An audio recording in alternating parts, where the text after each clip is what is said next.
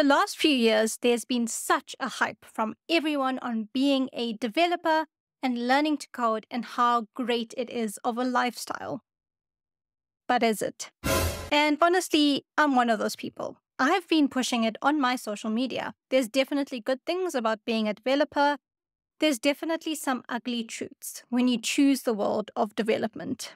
And now, being in 2023, we're getting layoffs, we're getting unemployment rates that are quite high, and maybe it's time to discuss the dark side of being a developer. But before we do, if you would like to see some more content and for me to show up on your feed, please subscribe. It will mean a lot. So before I get into the juicy stuff, I think it would be good for us to understand what is a developer, because nowadays it's such a general term. So a developer is a technology professional who works on, builds and creates software, websites, applications, processes, workflows, and even other systems. And yes, the main thing about being a developer is you know how to code, regardless of the language. And while it's a very popular field with many, many advantages, there's always some disadvantages. There's always going to be some cons. So here's why being a developer can be sometimes not so good, and nobody actually talks about it. Here are some reasons. Number one,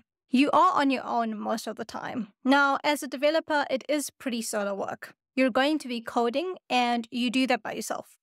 So yes, you may be responsible for one part of a larger piece of code, but you're still responsible. And then when your code gets reviewed or it's in production, and if there's any mistakes or issues, if you have a bad day or you do something wrong or things change, then it's on you, which, yes, is understandable, but it can be extremely stressful. And sometimes you feel like you're being judged. Some people do handle that very well, and other people would prefer not to be in situations like that. Number two, the next ugly truth is that you can reach a limit ceiling. So I've actually had this conversation with a lot of developers in the past, and I think it is a common issue that happens a lot. So when you're a developer and you choose your expertise, you would do it consistently for the next 5 to 8 years if you're very serious about it. But then you often reach a ceiling where you feel like you can't grow knowledge-wise too much. Now, that doesn't mean that you suddenly know everything in your field. It means that most of the new things you learn is an extension of something else that you've done, and you just don't get excited about it anymore because you know that you'll probably learn to figure it out. So interestingly, you'll come across devs who've done extensive work in their field, and then they do something totally different. They change languages. They even change jobs. That being said, the other ugly truth is that you can sometimes also feel inadequate. So, at the same time, even though maybe you feel like you've reached the ceiling for a specific code or platform, make no mistake, because you can also feel inadequate. Sometimes you feel like you don't know as much as some other developers, or you've seen other devs code, which is so much better than yours, and you just feel inadequate. Sometimes you're trying to learn something and it is just so vast and extensive that you get overwhelmed and you think that you don't know what you're doing. And it may not even be true. But I do think that this field is so diverse, it's so broad, it constantly changes, so you can definitely feel overwhelmed. The other ugly truth, and the one that we always see on social media, no, you can't code on the beach. Now, I know Instagram has these nice videos and pictures of people coding on the beach, on islands, by poolsides, in the middle of a restaurant. Most of the time, you can't do that. Most people can't do that. You really have to concentrate when you're developing. And if you're working for a company, they are going to call you. You're going to have catch-up meetings. You probably need more than one monitor. You're probably going to be on deadlines. So it's not all about coffee shop and Starbucks most of the time. I mean, you really want to if you can, but I think long-term, most devs generally like a quiet place to code. Like I said, you really have to concentrate most times, so you really want to limit the distraction, and it may not be best to be in a social surrounding.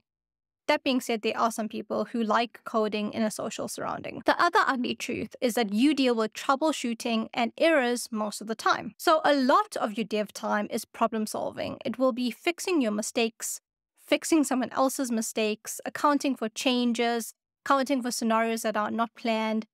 So much so where a lot of the time you may not develop or add to your script or your project. It would just mean fix, fix, fix. Now, that can be pretty boring, especially if you're doing it continuously.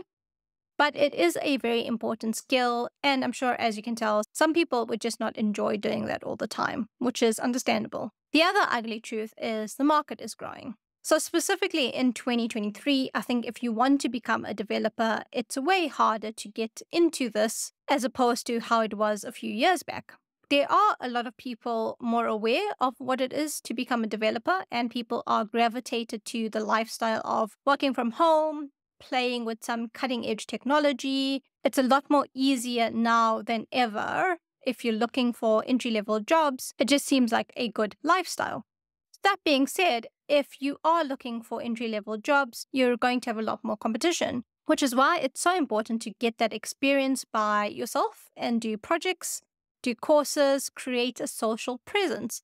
So you'll notice the field is becoming a lot more competitive than it was a few years ago. The other ugly truth, and I have to mention it, AI might take over.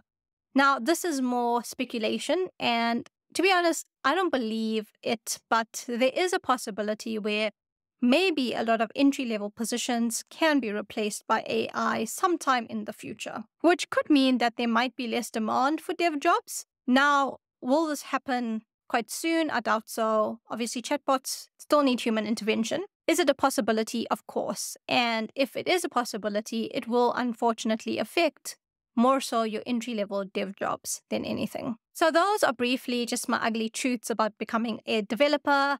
Now, you're not going to experience every one of these at the same time, but I feel like you will experience this within your career. And I felt like this side of being a developer is hardly spoken about. It's still a great career choice to get into if this is something that you enjoy. But also remember, every career has its pros and cons, but your passion should see you through. If you like this video and want to get started in development, why don't you check out my YouTube video where you can get started in Python in under 15 minutes. Or if you just want more content like this, please subscribe. It means a lot to me. Let me know your thoughts in the comments. And until next time, cheers.